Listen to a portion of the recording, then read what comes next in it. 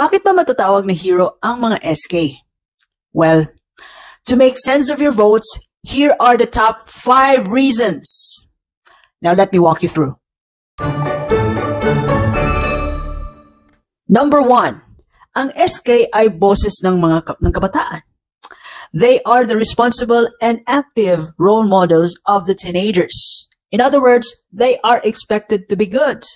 Lahat ng mga usapin, kabataan, well, they got you covered. Number 2, ang mga SK ay nakikipagtulungan din sa mga adults. It could be barangay officials or normal citizens para ma-improve ang community. For example, nag-organize sila ng mga couple of people para maglinis sa daan, sa mga parks. And they also help out come up with small-time jobs para sa mga taong walang trabaho in the meantime. Number 3, ang SK ay nag-aalaga din ng mga karapatang kabataan. For example, yung mga educational focus, like scholarship courses, they can help you out with that.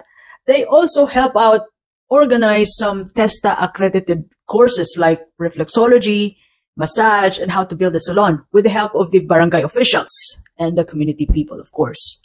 Number 4, ang SK ay nag-organize din ng mga community activities like disco, party, sinulog, come on, basketball liga, feeding programs for the flood victims, or libreng bigas.